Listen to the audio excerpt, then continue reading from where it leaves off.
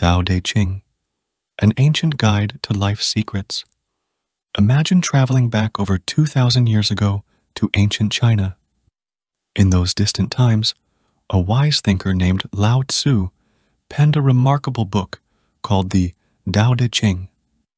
This book is like a treasure chest filled with timeless wisdom, and it's been helping people understand life's mysteries for centuries.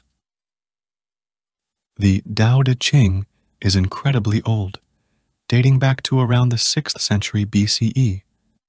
That's like reading the thoughts of someone from the time of ancient Greece. Lao Tzu, the author, was a mysterious figure. Legend has it that he was a sage who lived at the crossroads of his life when he decided to write down his profound insights before disappearing into the wilderness. His name means Old Master, and his teachings revolve around something called the Tao. So, what is the Tao? Think of it as the way or path of life. Lao Tzu believed that there's a natural order to everything, a kind of flow that connects all living things and the universe itself. Understanding this flow and living in harmony with it can lead to a simpler, more fulfilling life.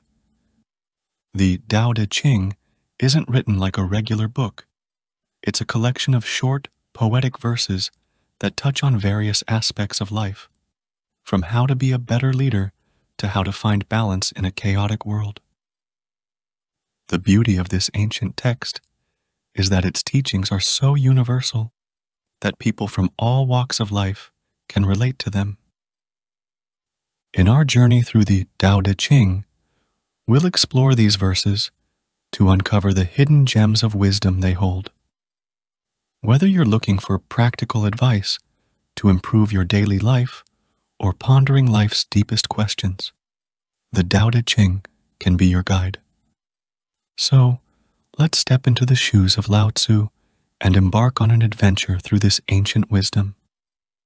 Together, we'll discover how this age-old book can still shed light on our modern lives, helping us find peace, balance, and meaning in a world that keeps changing.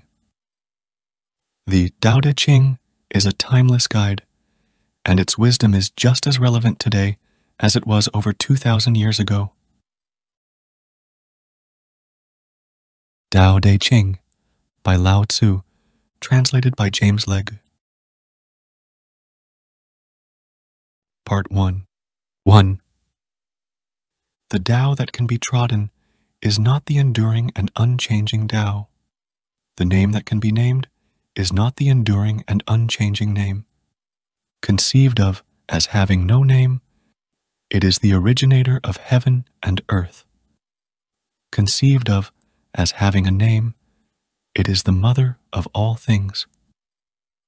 Always without desire, we must be found, if its deep mystery we would sound. But if desire always within us be, its outer fringe is all that we shall see. Under these two aspects, it is really the same. But as development takes place, it receives the different names. Together we call them the mystery. Where the mystery is, the deepest is the gate of all that is subtle and wonderful. 2. All in the world know the beauty of the beautiful, and in doing this, they have the idea of what ugliness is. They all know the skill of the skillful, and in doing this, they have the idea of what the want of skill is. So it is that existence and non-existence give birth the one to the idea of the other, that difficulty and ease produce the one the idea of the other, that length and shortness fashion out the one the figure of the other, that the ideas of height and lowness arise from the contrast of the one with the other, that the musical notes and tones become harmonious through the relation of one with another, and that being before and behind give the idea of one following another. Therefore, the sage manages affairs without doing anything, and conveys his instructions without the use of speech. All things spring up, and there is not one which declines to show itself. They grow, and there is no claim made for their ownership. They go through their processes, and there is no expectation of a reward for the results. The work is accomplished, and there is no resting in it as an achievement. The work is done, but how no one can see. 'Tis this that makes the power not cease to be. 3. Not to value and employ men of superior ability is the way to keep the people from rivalry among themselves. Not to prize articles which are difficult to procure is the way to keep them from becoming thieves. Not to show them what is likely to excite their desires is the way to keep their minds from disorder. Therefore the sage, in the exercise of his government, empties their minds, fills their bellies, weakens their wills, and strengthens their bones. He constantly tries to keep them without knowledge and without desire, and where there are those who have knowledge, to keep them from presuming to act on it. When there is this abstinence from action, good order is universal. 4. The Tao is like the emptiness of a vessel, and in our employment of it, we must be on our guard against all fullness. How deep and unfathomable it is, as if it were the honored ancestor of all things. We should blunt our sharp points and unravel the complications of things. We should attemper our brightness and bring ourselves into agreement with the obscurity of others. How pure and still the Tao is, as if it would ever so continue. I do not know whose son it is. It might appear to have been before God. 5. Heaven and earth do not act from the impulse of any wish to be benevolent. They deal with all things as the dogs of grass are dealt with. The sages do not act from any wish to be benevolent. They deal with the people as the dogs of grass are dealt with. May not the space between heaven and earth be compared to a bellows? 'Tis emptied, yet it loses not its power. 'Tis moved again, and sends forth air the more. Much speech to swift exhaustion lead we see. Your inner being guard, and keep it free. 6. The valley spirit dies not, I the same. The female mystery thus do we name. Its gate, from which at first they issued forth, is called the root from which grew heaven and earth. Long and unbroken does its power remain, used gently and without the touch of pain. 7. Heaven is long enduring, and earth continues long. The reason why heaven and earth are able to endure and continue thus long is because they do not live of or for themselves. This is how they are able to continue and endure. Therefore the sage puts his own person last, and yet it is found in the foremost place. He treats his person as if it were foreign to him, and yet that person is preserved. Is it not because he has no personal and private ends, that therefore such ends are realized? 8. The highest excellence is like that of water. The excellence of water appears in its benefiting all things, and in its occupying, without striving to the contrary, the low place which all men dislike. Hence its way is near to that of the Tao. The excellence of a residence is in the suitability of the place. That of the mind is in abysmal stillness. That of associations is in their being with the virtuous. That of government is in its securing good order. That of the conduct of affairs is in its ability, and that of the initiation of any movement is in its timeliness. And when one with the highest excellence does not wrangle about his low position, no one finds fault with him. 9. It is better to leave a vessel unfilled than to attempt to carry it when it is full. If you keep feeling a point that has been sharpened, the point cannot long preserve its sharpness. When gold and jade fill the hall, their possessor cannot keep them safe. When wealth and honors lead to arrogancy, this brings its evil on itself. When the work is done and one's name is becoming distinguished, to withdraw into obscurity is the way of heaven. 10. When the intelligent and animal souls are held together in one embrace, they can be kept from separating. When one gives undivided attention to the vital breath and brings it to the utmost degree of pliancy, he can become as a tender babe. When he has cleansed away the most mysterious sights of his imagination, he can become without a flaw. In loving the people and ruling the state, cannot he proceed without any purpose of action? In the opening and shutting of his gates of heaven, cannot he do so as a female bird? While his intelligence reaches in every direction, cannot he appear to be without knowledge? The Tao produces all things and nourishes them. It produces them and does not claim them as its own. It does all and yet does not boast of it. It presides over all and yet does not control them. This is what is called the mysterious quality of the Tao. 11. The 30 spokes unite in the one nave, but it is on the empty space for the axle that the use of the wheel depends. Clay is fashioned into vessels, but it is on their empty hollowness that their use depends. The door and windows are cut out from the walls to form an apartment, but it is on the empty space within that its use depends. Therefore, what has a positive existence serves for profitable adaptation, and what has not that for actual usefulness. 12. Color's 5 hues from the eyes their sight will take. Music's 5 notes the ears as deaf can make. The flavors 5 deprive the mouth of taste. The chariot course and the wild hunting waste make mad the mind, and objects rare and strange, sought for, men's conduct will to evil change. Therefore the sage seeks to satisfy the craving of the belly, and not the insatiable longing of the eyes. He puts from him the latter, and prefers to seek the former. 13.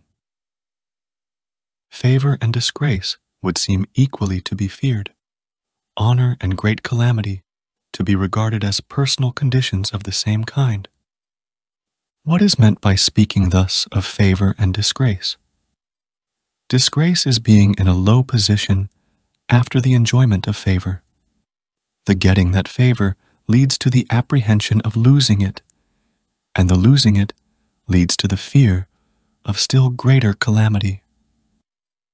This is what is meant by saying that favor and disgrace would seem equally to be feared.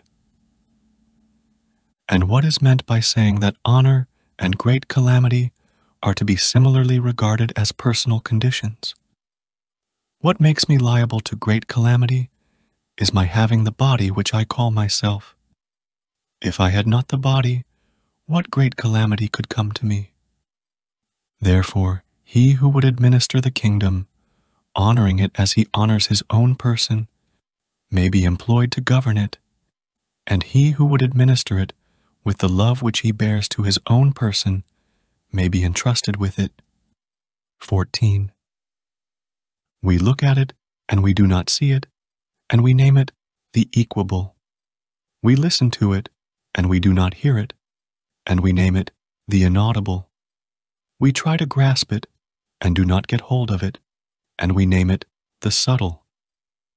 With these 3 qualities, it cannot be made the subject of description, and hence we blend them together and obtain the one.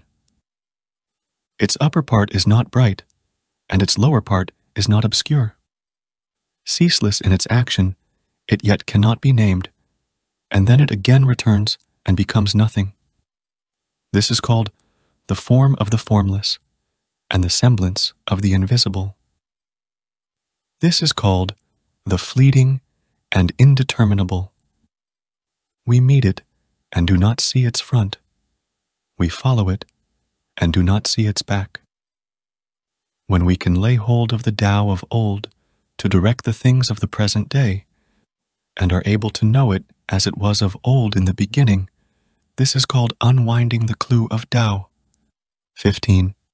The skillful masters of the Tao in old times, with a subtle and exquisite penetration, comprehended its mysteries, and were deep also, so as to elude men's knowledge.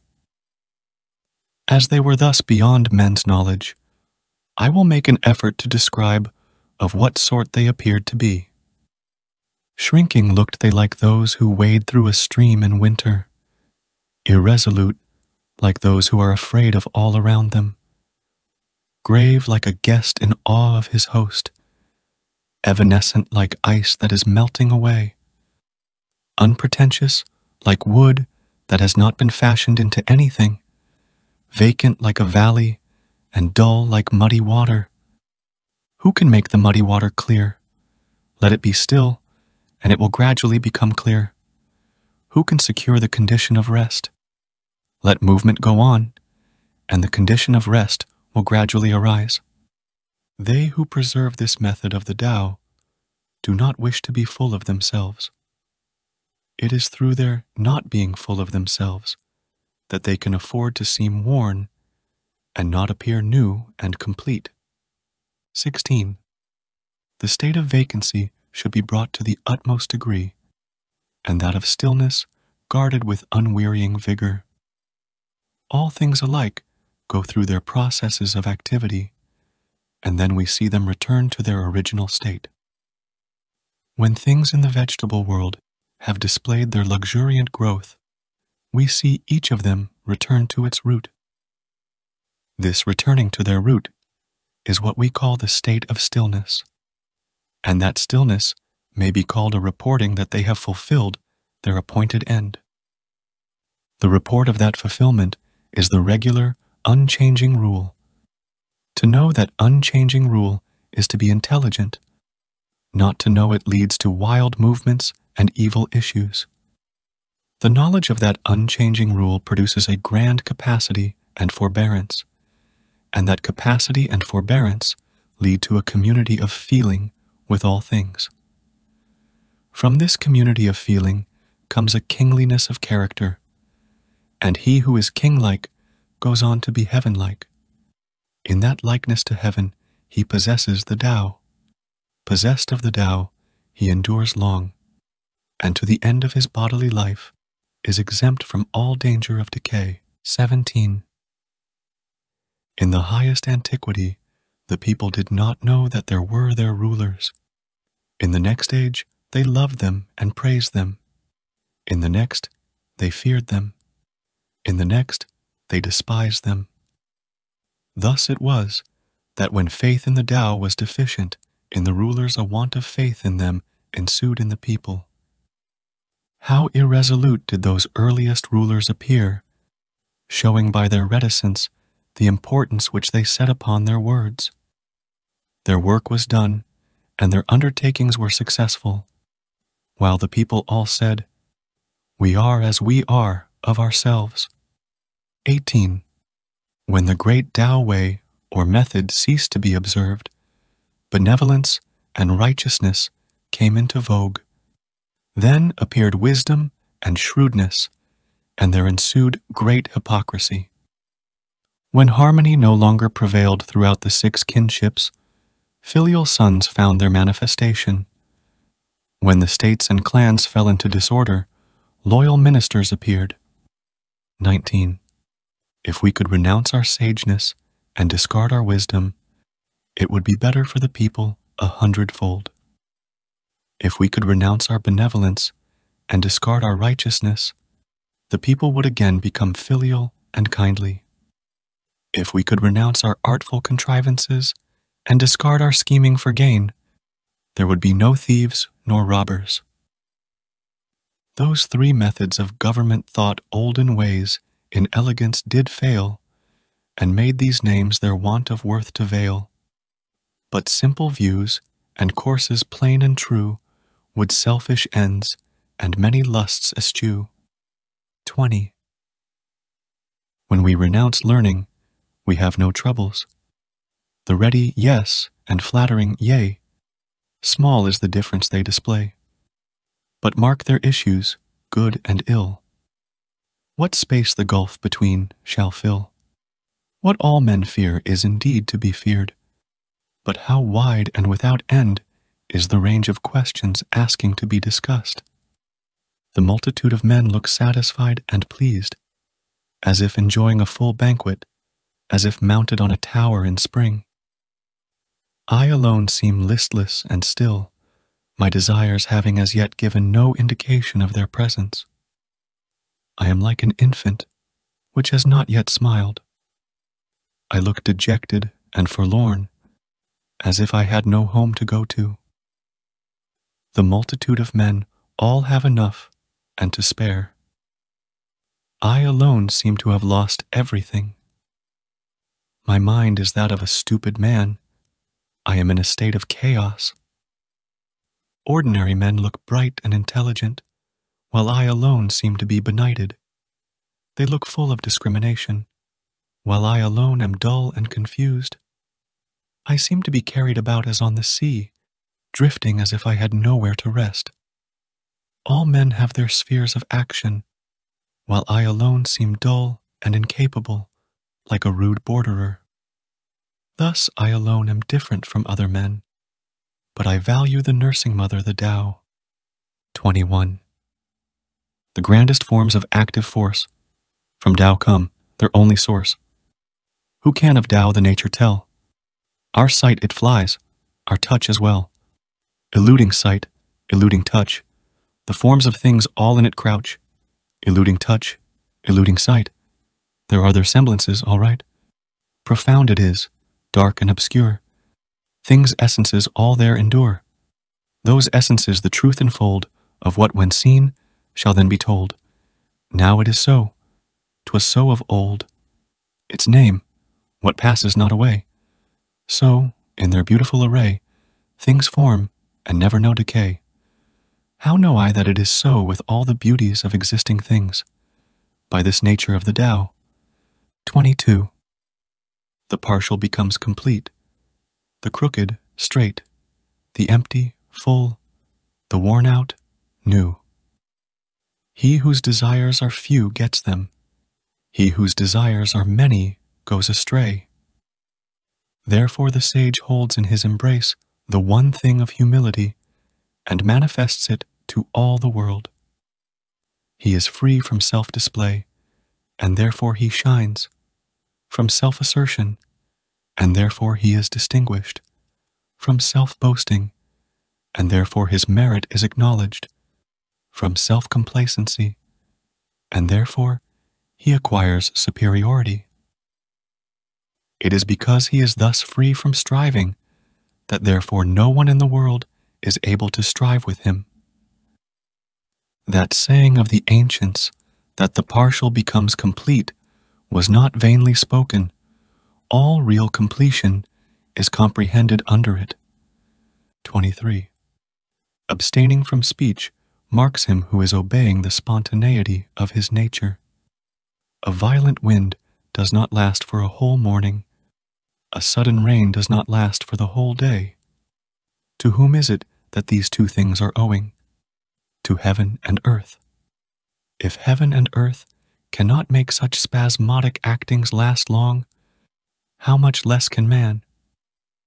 Therefore, when one is making the Tao his business, those who are also pursuing it agree with him in it, and those who are making the manifestation of its course, their object agree with him in that, while even those who are failing in both these things agree with him where they fail. Hence, those with whom he agrees as to the Tao have the happiness of attaining to it. Those with whom he agrees as to its manifestation have the happiness of attaining to it, and those with whom he agrees in their failure have also the happiness of attaining to the Tao. But when there is not faith sufficient on his part, a want of faith in him ensues on the part of the others. 24. He who stands on his tiptoes does not stand firm. He who stretches his legs does not walk easily.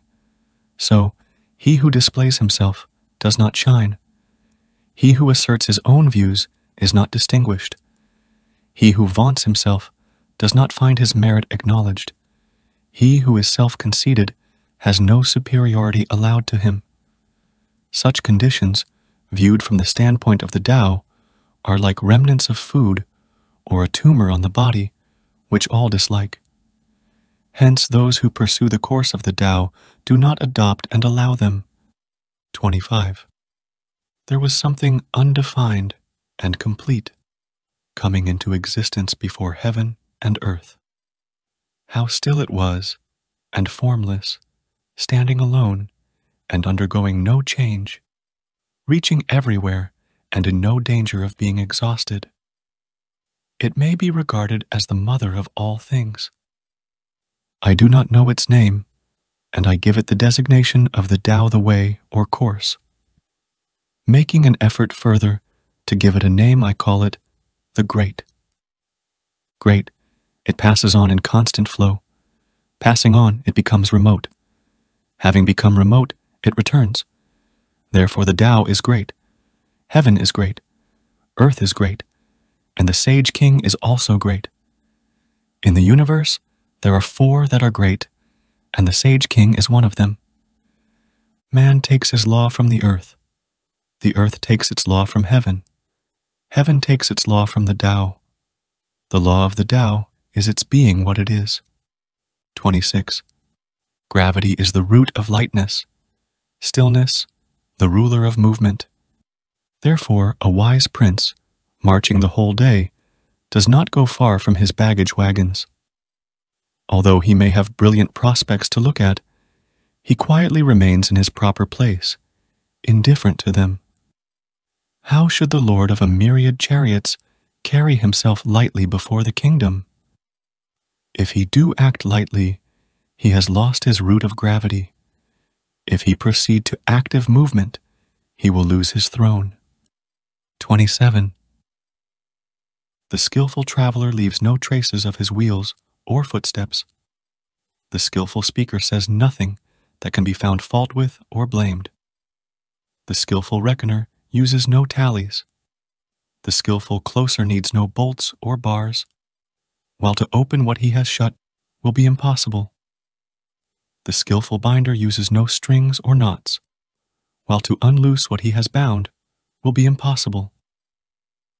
In the same way, the sage is always skillful at saving men, and so he does not cast away any man. He is always skillful at saving things, and so he does not cast away anything.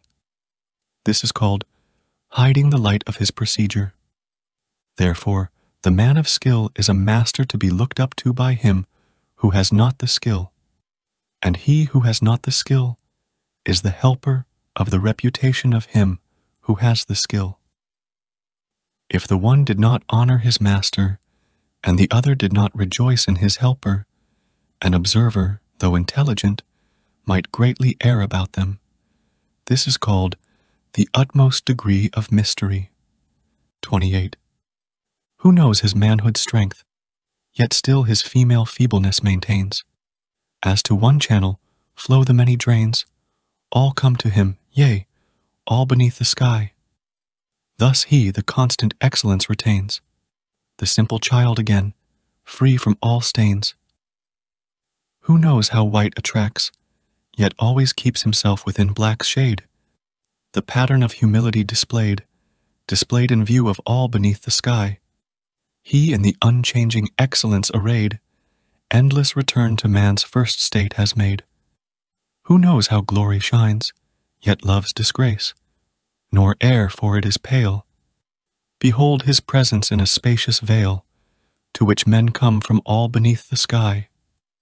The unchanging excellence completes its tale. The simple infant man in him we hail.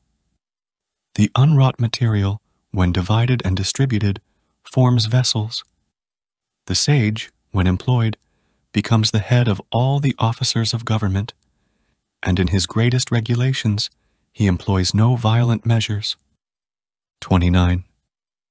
If anyone should wish to get the kingdom for himself, and to effect this by what he does, I see that he will not succeed. The kingdom is a spirit-like thing, and cannot be got by active doing. He who would so win it destroys it. He who would hold it in his grasp loses it. The course and nature of things is such that what was in front is now behind. What warmed anon we freezing find. Strength is of weakness, oft the spoil. The store in ruins mocks our toil. Hence the sage puts away excessive effort, extravagance, and easy indulgence. 30. He who would assist a lord of men in harmony with the Tao will not assert his mastery in the kingdom by force of arms. Such a course is sure to meet with its proper return. Wherever a host is stationed, briars and thorns spring up. In the sequence of great armies, there are sure to be bad years. A skillful commander strikes a decisive blow and stops. He does not dare by continuing his operations to assert and complete his mastery. He will strike the blow, but will be on his guard against being vain or boastful or arrogant in consequence of it. He strikes it as a matter of necessity. He strikes it, but not from a wish for mastery. When things have attained their strong maturity, they become old. This may be said to be not in accordance with the Tao, and what is not in accordance with it soon comes to an end. 31. Now arms, however beautiful, are instruments of evil omen, hateful, it may be said, to all creatures. Therefore, they who have the Tao do not like to employ them. The superior man ordinarily considers the left hand the most honorable place, but in time of war, the right hand.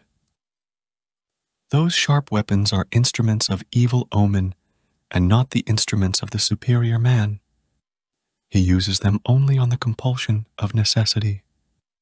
Calm and repose are what he prizes. Victory by force of arms is to him undesirable. To consider this desirable would be to delight in the slaughter of men, and he who delights in the slaughter of men cannot get his will in the kingdom. On occasions of festivity, to be on the left hand is the prized position. On occasions of mourning, the right hand. The second in command of the army has his place on the left. The general commanding in chief has his on the right. His place, that is assigned to him as in the rites of mourning. He who has killed multitudes of men should weep for them with the bitterest grief, and the victor in battle has his place rightly according to those rites. 32. The Tao, considered as unchanging, has no name. Though in its primordial simplicity it may be small, the whole world dares not deal with one embodying it as a minister. If a feudal prince or the king could guard and hold it, all would spontaneously submit themselves to him. Heaven and earth under its guidance unite together and send down the sweet dew, which, without the directions of men, reaches equally everywhere as of its own accord. As soon as it proceeds to action, it has a name. When it once has that name, men can know to rest in it. When they know to rest in it, they can be free from all risk of failure and error. The relation of the Tao to all the world is like that of the great rivers and seas to the streams from the valleys. 33. He who knows other men is discerning. He who knows himself is intelligent. He who overcomes others is strong. He who overcomes himself is mighty. He who is satisfied with his lot is rich. He who goes on acting with energy has a firm will. He who does not fail in the requirements of his position continues long. He who dies and yet does not perish has longevity. 34.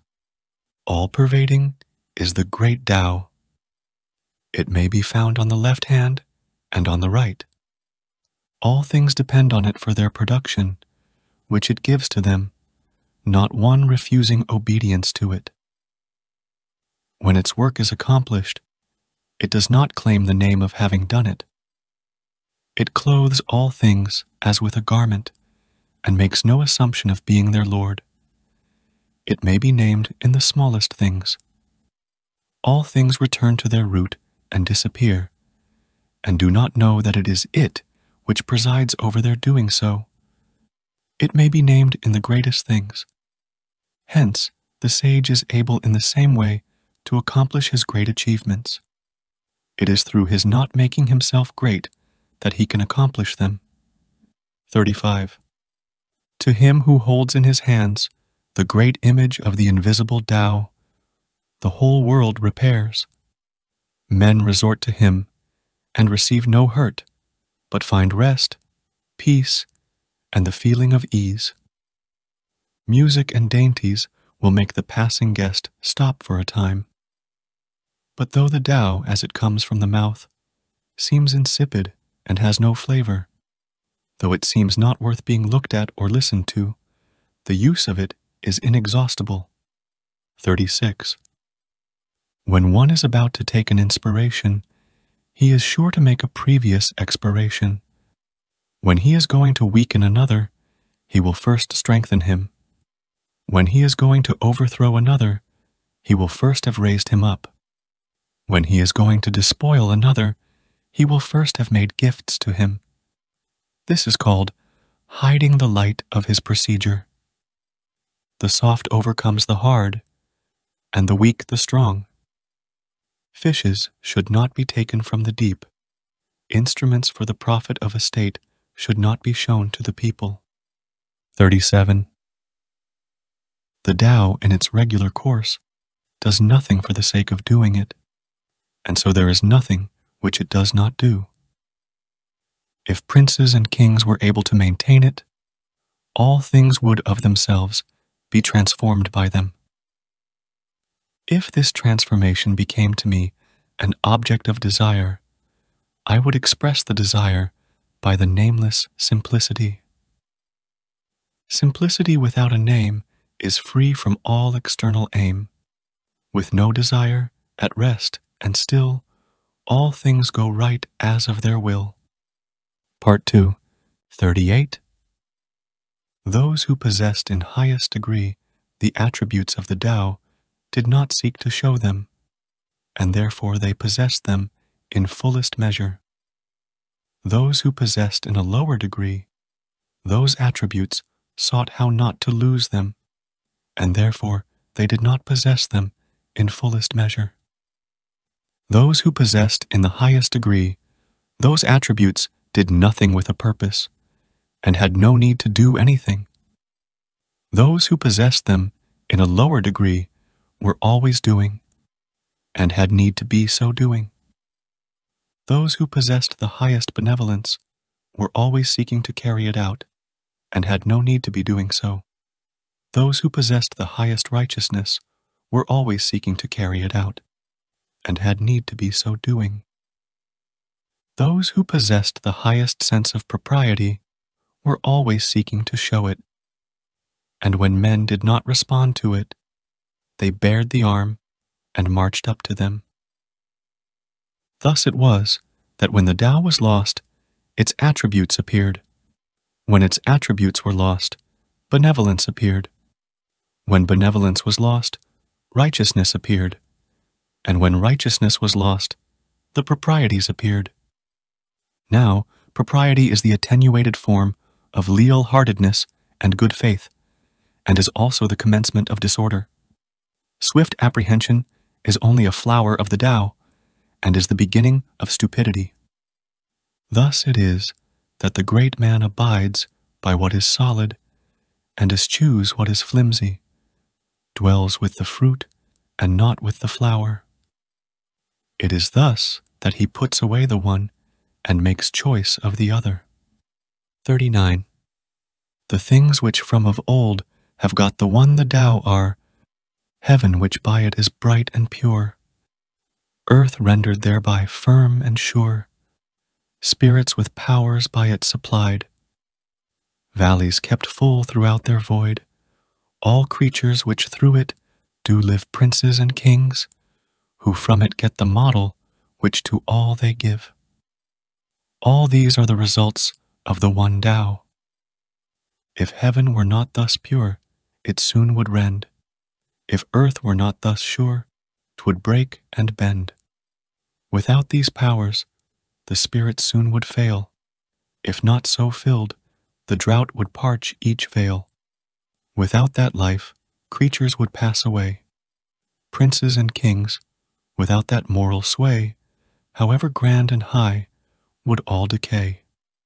Thus it is that dignity finds its firm root in its previous meanness, and what is lofty finds its stability in the lowness from which it rises. Hence, princes and kings call themselves orphans, men of small virtue, and as carriages without a nave. Is not this an acknowledgment that in their considering themselves mean they see the foundation of their dignity? So it is that in the enumeration of the different parts of a carriage, we do not come on what makes it answer the ends of a carriage. They do not wish to show themselves elegant-looking as jade, but prefer to be coarse-looking as an ordinary stone. 40. The movement of the Tao. By contraries proceeds, and weakness marks the course of Tao's mighty deeds. All things under heaven sprang from it as existing and named. That existence sprang from it as non-existent and not named. 41. Scholars of the highest class, when they hear about the Tao, earnestly carry it into practice. Scholars of the middle class, when they have heard about it, seem now to keep it and now to lose it. Scholars of the lowest class, when they have heard about it, laugh greatly at it. If it were not thus laughed at, it would not be fit to be the Tao. Therefore, the sentence makers have thus expressed themselves. The Tao, when brightest seen, seems light to lack. Who progress in it makes, seems drawing back. Its even way is like a rugged track. Its highest virtue from the veil doth rise. Its greatest beauty seems to offend the eyes, and he has most whose lot the least supplies. Its firmest virtue seems but poor and low. Its solid truth seems change to undergo. Its largest square doth yet no corner show a vessel great. It is the slowest made. Loud is its sound, but never word it said. A semblance great, the shadow of a shade. The Tao is hidden and has no name, but it is the Tao which is skillful at imparting to all things what they need and making them complete. 42. The Tao produced one, one produced two, two produced three, three produced all things. All things leave behind them the obscurity out of which they have come, and go forward to embrace the brightness into which they have emerged, while they are harmonized by the breath of vacancy.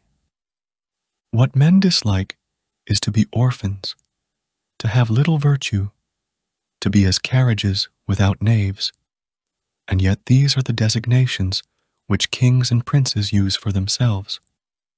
So it is that some things are increased by being diminished, and others are diminished by being increased. What other men thus teach, I also teach.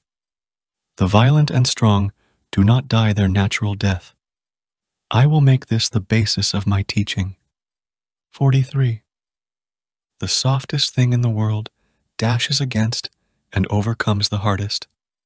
That which has no substantial existence enters where there is no crevice. I know hereby what advantage belongs to doing nothing with a purpose. There are few in the world who attain to the teaching without words, and the advantage arising from non-action. 44. Of fame or life, which do you hold more dear? Of life or wealth, to which would you adhere? Keep life and lose those other things.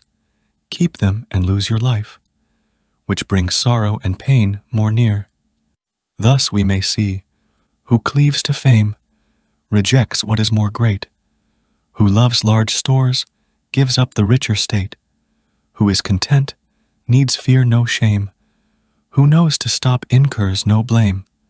From danger free long lives shall he. 45. Who thinks his great achievements poor shall find his vigor long endure. Of greatest fullness, deemed a void, exhaustion ne'er shall stem the tide. Do thou what straight still crooked deem, thy greatest art still stupid seem, and eloquence a stammering scream. Constant action overcomes cold, being still overcomes heat. Purity and stillness give the correct law to all under heaven. 46. When the Tao prevails in the world, they send back their swift horses to draw the dung carts. When the Tao is disregarded in the world, the war horses breed in the borderlands. There is no guilt greater than to sanction ambition, no calamity greater than to be discontented with one's lot, no fault greater than the wish to be getting. Therefore the sufficiency of contentment is an enduring and unchanging sufficiency. 47. Without going outside his door, one understands all that takes place under the sky. Without looking out from his window, one sees the Tao of heaven. The farther that one goes out from himself, the less he knows. Therefore, the sages got their knowledge without traveling, gave their right names to things without seeing them, and accomplished their ends without any purpose of doing so. 48. He who devotes himself to learning seeks from day to day to increase his knowledge. He who devotes himself to the Tao seeks from day to day to diminish his doing. He diminishes it, and again diminishes it, till he arrives at doing nothing on purpose. Having arrived at this point of non-action, there is nothing which he does not do. He who gets as his own all under heaven does so by giving himself no trouble with that end. If one take trouble with that end, he is not equal to getting as his own all under heaven. 49. The sage has no invariable mind of his own. He makes the mind of the people his mind. To those who are good to me, I am good, and to those who are not good to me, I am also good, and thus all get to be good. To those who are sincere with me, I am sincere, and to those who are not sincere with me, I am also sincere, and thus all get to be sincere. The sage has in the world an appearance of indecision, and keeps his mind in a state of indifference to all. The people all keep their eyes and ears directed to him, and he deals with them all as his children. 50. Men come forth and live, they enter again and die.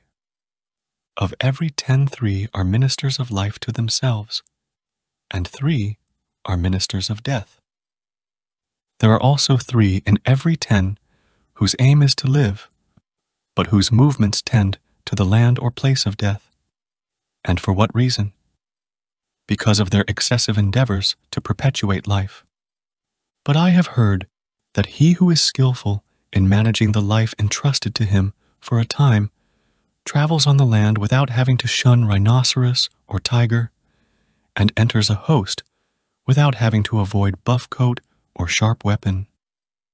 The rhinoceros finds no place in him into which to thrust its horn, nor the tiger a place in which to fix its claws, nor the weapon a place to admit its point. And for what reason? Because there is in him no place of death. 51. All things are produced by the Tao, and nourished by its outflowing operation. They receive their forms according to the nature of each, and are completed according to the circumstances of their condition. Therefore, all things without exception honor the Tao, and exalt its outflowing operation. This honoring of the Tao and exalting of its operation is not the result of any ordination, but always a spontaneous tribute.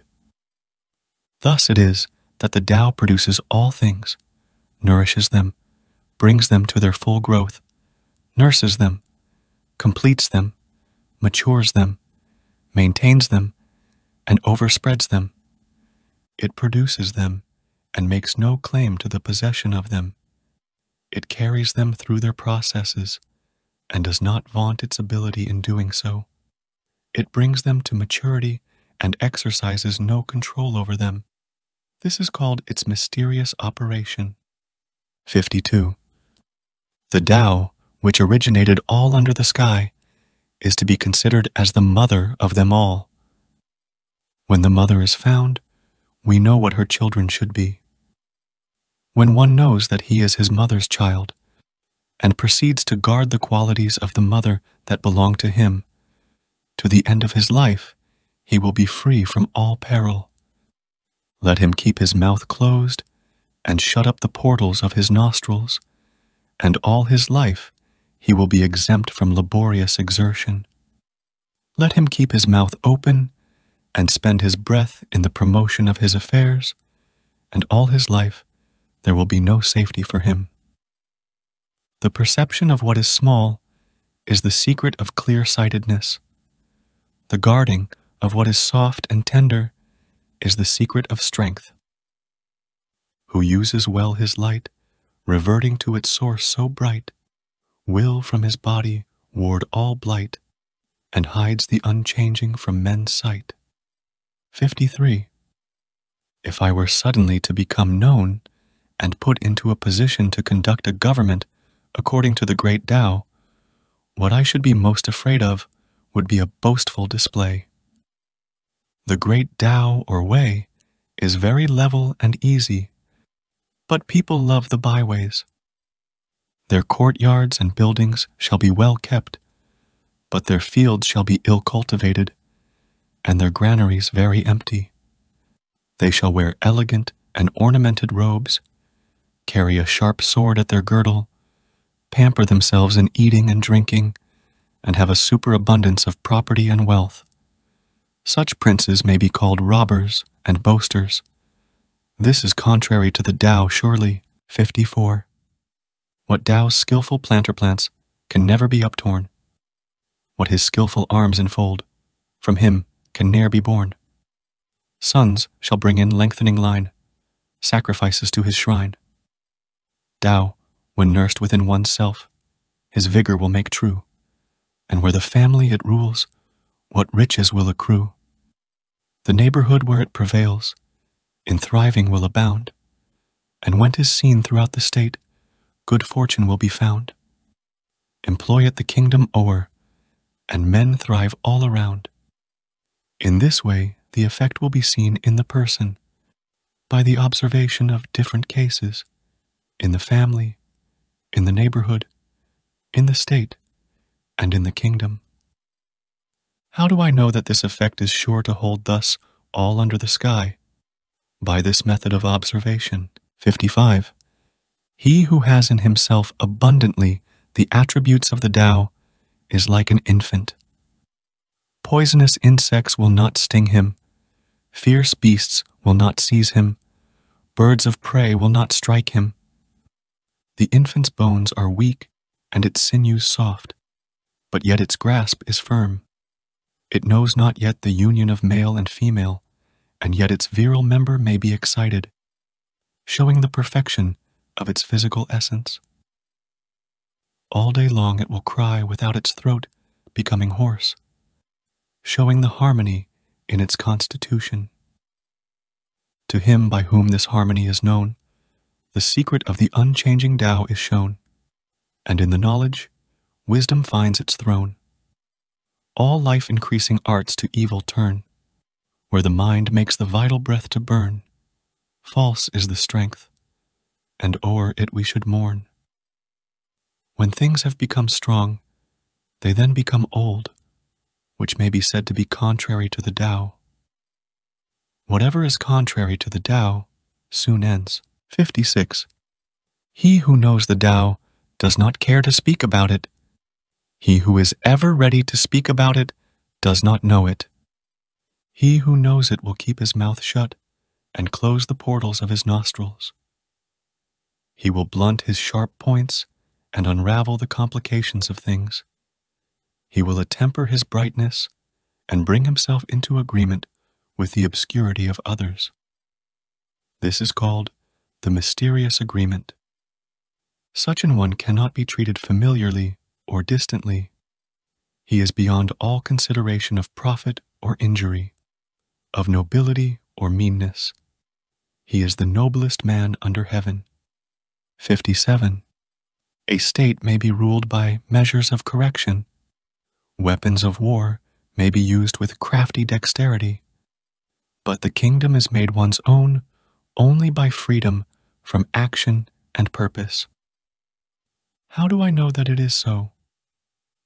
By these facts. In the kingdom, the multiplication of prohibitive enactments increases the poverty of the people. The more implements to add to their profit that the people have, the greater disorder is there in the state and clan. The more acts of crafty dexterity that men possess, the more do strange contrivances appear. The more display there is of legislation, the more thieves and robbers there are. Therefore, a sage has said, I will do nothing of purpose, and the people will be transformed of themselves. I will be fond of keeping still, and the people will of themselves become correct. I will take no trouble about it, and the people will of themselves become rich. I will manifest no ambition, and the people will of themselves attain to the primitive simplicity. 58. The government that seems the most unwise, oft goodness to the people best supplies. That which is meddling, touching everything, will work but ill, and disappointment bring. Misery. Happiness is to be found by its side. Happiness. Misery lurks beneath it. Who knows what either will come to in the end? Shall we then dispense with correction?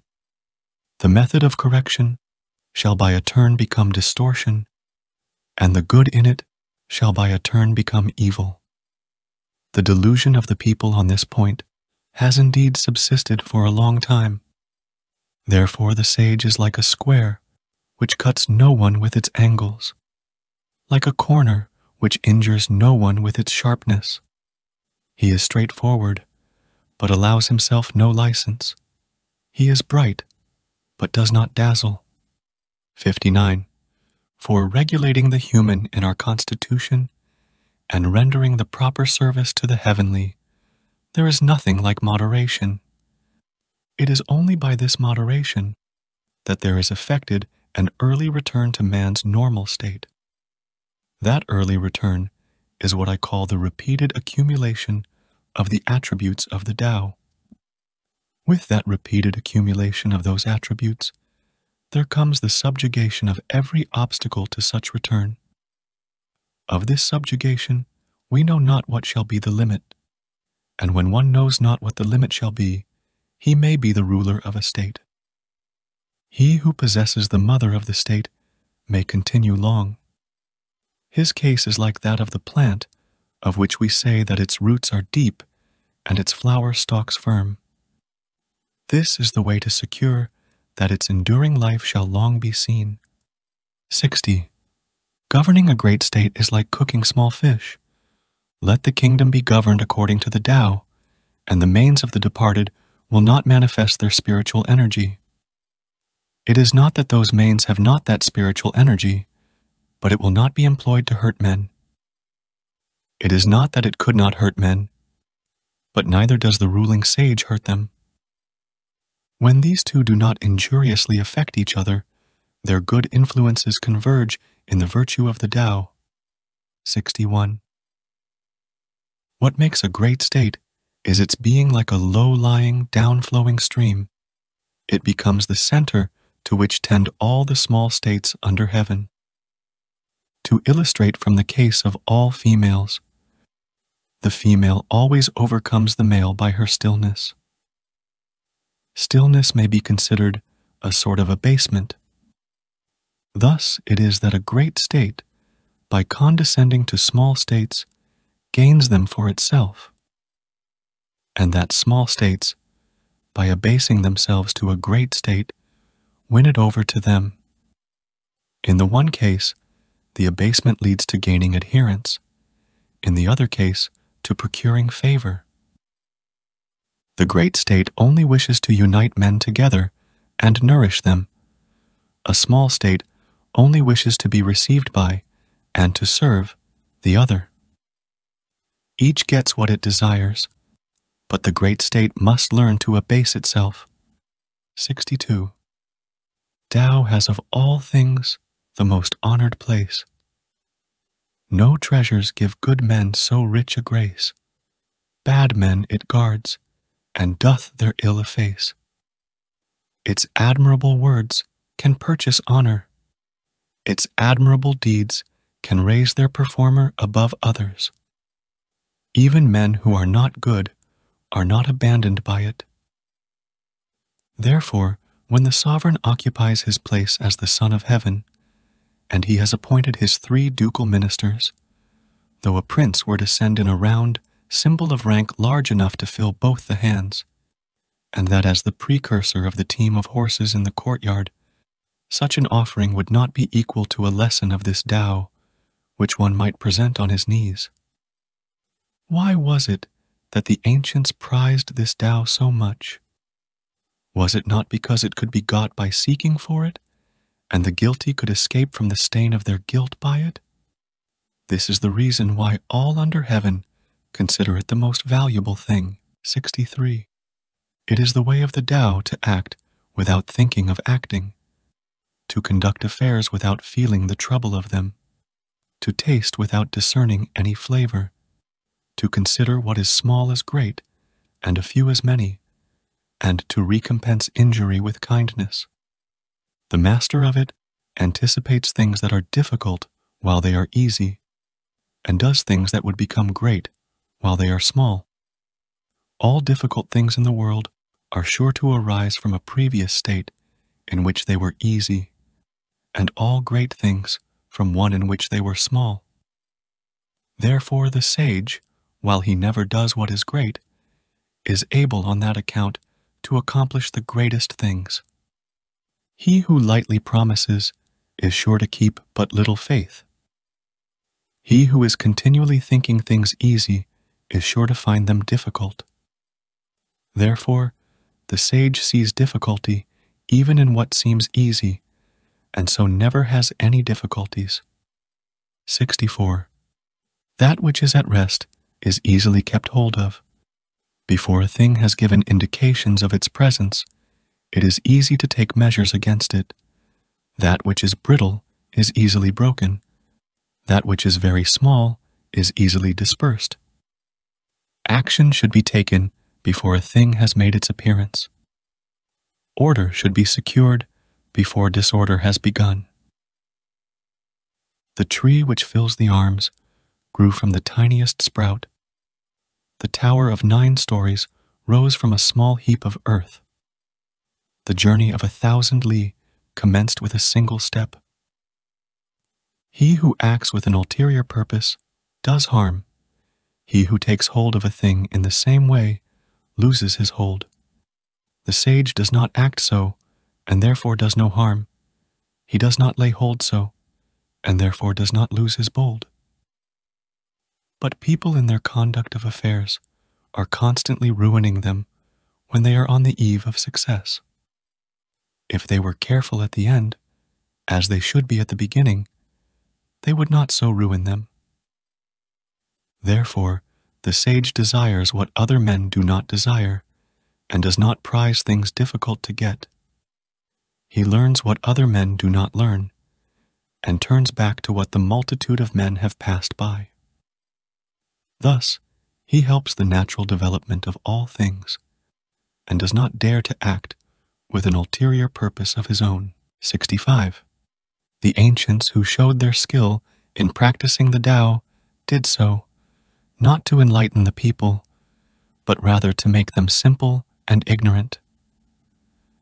The difficulty in governing the people arises from their having much knowledge. He who tries to govern a state by his wisdom is a scourge to it, while he who does not try to do so is a blessing. He who knows these two things finds in them also his model and rule. Ability to know this model and rule constitutes what we call the mysterious excellence of a governor. Deep and far-reaching is such mysterious excellence, showing indeed its possessor as opposite to others, but leading them to a great conformity to him. 66. That whereby the rivers and seas are able to receive the homage and tribute of all the valley streams is their skill in being lower than they. It is thus that they are the kings of them all. So it is that the sage ruler, wishing to be above men, puts himself by his words below them, and, wishing to be before them, places his person behind them. In this way, though he has his place above them, men do not feel his weight, nor though he has his place before them, do they feel it an injury to them. Therefore all in the world delight to exalt him, and do not weary of him. Because he does not strive, no one finds it possible to strive with him. 67. All the world says that while my Tao is great, it yet appears to be inferior to other systems of teaching. Now, it is just its greatness that makes it seem to be inferior. If it were like any other system, for long would its smallness have been known. But I have three precious things which I prize and hold fast. The first is gentleness, the second is economy, and the third is shrinking from taking precedence of others. With that gentleness, I can be bold. With that economy, I can be liberal. Shrinking from taking precedence of others, I can become a vessel of the highest honor. Nowadays, they give up gentleness and are all for being bold, economy, and are all for being liberal, the hindmost place, and seek only to be foremost, of all which the end is death. Gentleness is sure to be victorious, even in battle, and firmly to maintain its ground. Heaven will save its possessor by his very gentleness protecting him. 68. He who endows wars has skill, assumes no martial port. He who fights with most goodwill, to rage makes no resort.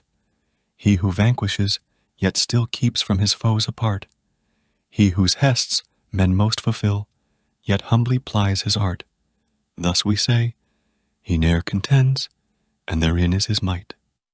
Thus we say, men's wills he bends, that they with him unite. Thus we say, like heaven's his ends, no sage of old more bright. 69. A master of the art of war has said, I do not dare to be the host to commence the war. I prefer to be the guest to act on the defensive. I do not dare to advance an inch. I prefer to retire a foot.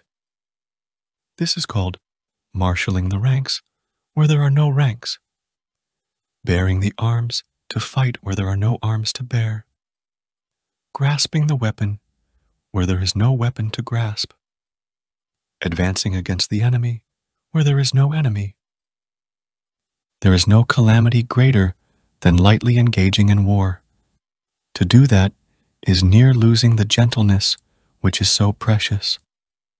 Thus it is that when opposing weapons are actually crossed, he who deplores the situation conquers.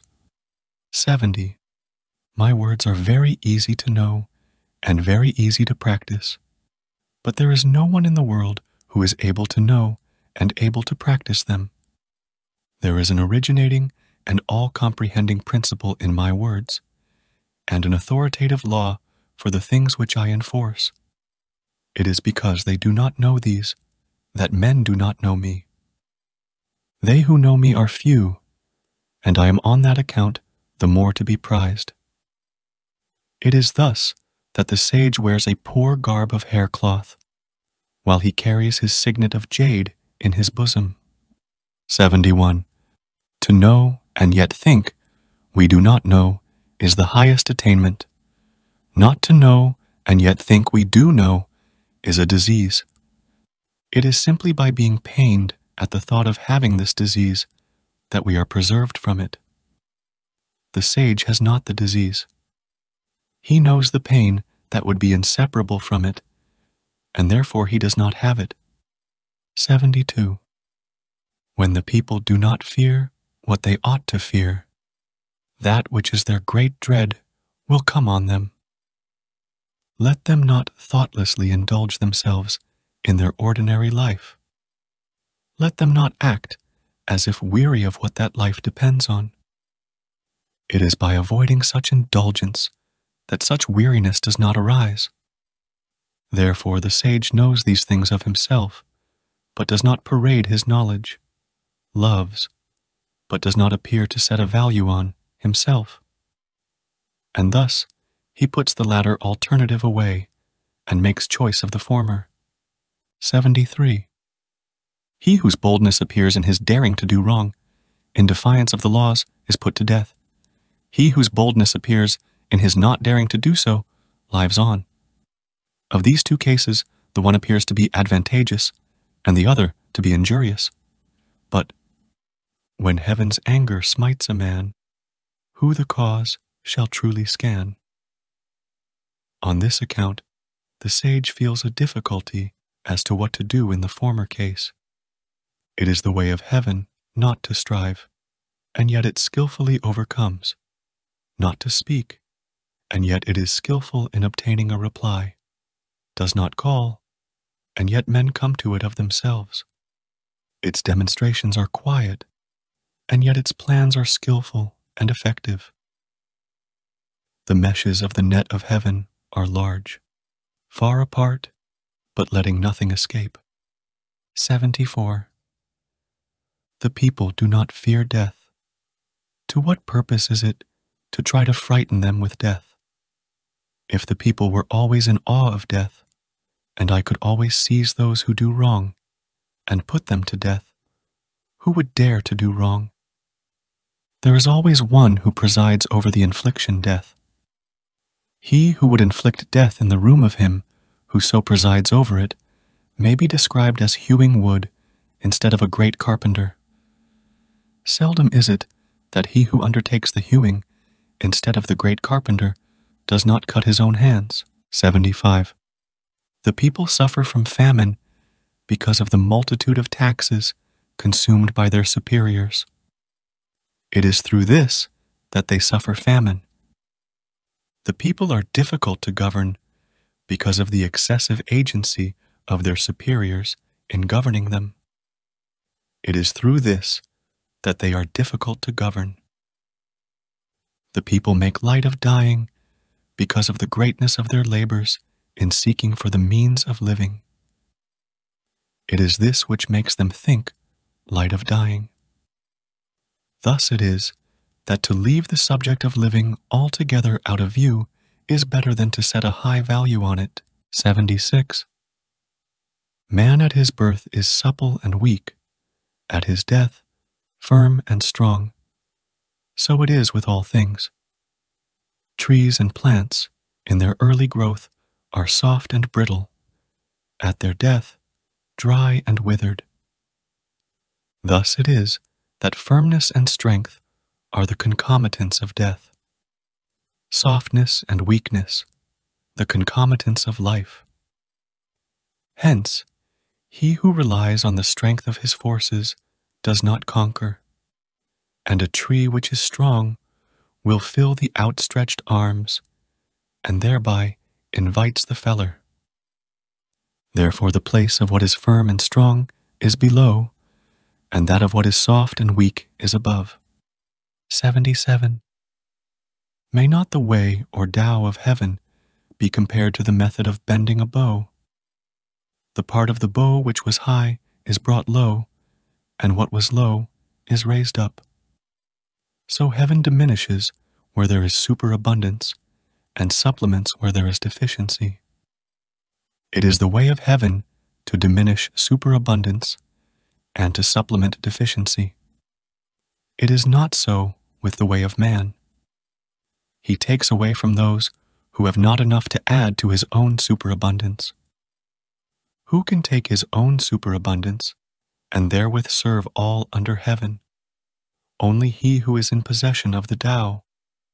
Therefore, the ruling sage acts without claiming the results as his. He achieves his merit and does not rest arrogantly in it. He does not wish to display his superiority. 78.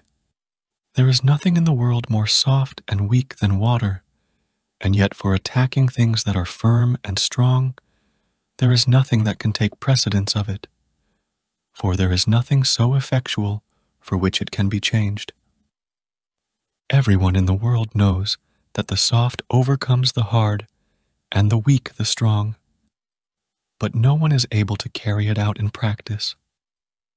Therefore a sage has said, "He who accepts his state's reproach is hailed therefore its altar's lord. To him who bears men's direful woes, they all the name of king accord." Words that are strictly true seem to be paradoxical. 79. When a reconciliation is effected between two parties after a great animosity, there is sure to be a grudge remaining in the mind of the one who was wrong. And how can this be beneficial to the other? Therefore, to guard against this, the sage keeps the left-hand portion of the record of the engagement and does not insist on the speedy fulfillment of it by the other party. So, he who has the attributes of the Tao regards only the conditions of the engagement, while he who has not those attributes regards only the conditions favorable to himself. In the way of heaven, there is no partiality of love. It is always on the side of the good man. 80. In a little state with a small population, I would so order it that, though there were individuals with the abilities of 10 or 100 men, there should be no employment of them. I would make the people, while looking on death as a grievous thing, yet not remove elsewhere to avoid it. Though they had boats and carriages, they should have no occasion to ride in them. Though they had buff coats and sharp weapons, they should have no occasion to don or use them. I would make the people return to the use of knotted cords instead of the written characters. They should think their coarse food sweet, their plain clothes beautiful, their poor dwellings places of rest, and their common simple ways sources of enjoyment. There should be a neighboring state within sight, and the voices of the fowls and dogs should be heard all the way from it to us. But I would make the people to old age, even to death, not have any intercourse with it. 81. Sincere words are not fine. Fine words are not sincere. Those who are skilled in the Tao do not dispute about it. The disputatious are not skilled in it. Those who know the Tao are not extensively learned. The extensively learned do not know it. The sage does not accumulate for himself. The more that he expends for others, the more does he possess of his own. The more that he gives to others, the more does he have himself. With all the sharpness of the way of heaven, it injures not. With all the doing in the way of the sage, he does not strive.